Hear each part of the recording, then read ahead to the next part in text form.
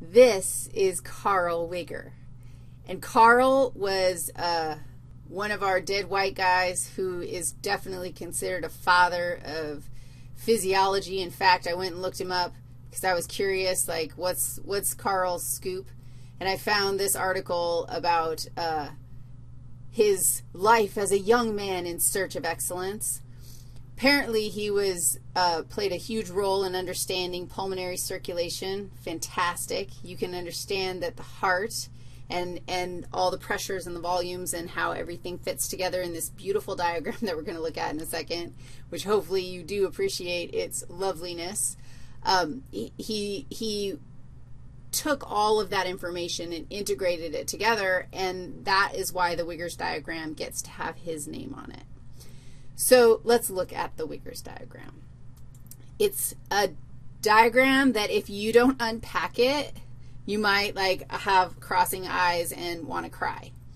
What I'm going to tell you is that if you understand the cardiac cycle, unpacking the Wiggers diagram isn't crazy. Like, it really isn't crazy if you understand how the heart beats and what happens to blood as we go. And that's actually something that you should have in your back pocket from anatomy. So you can see that, yes, we're going to look at pressures here, pressures in the atria, pressures in the ventricles.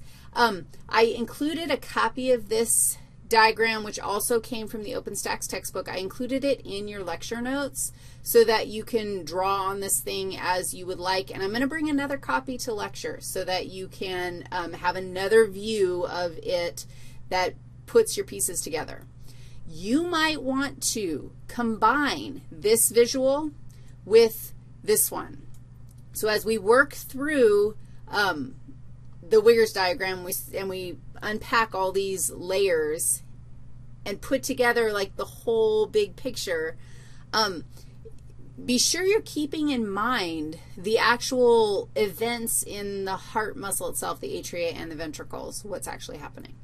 Okay, so we're going to start this whole thing.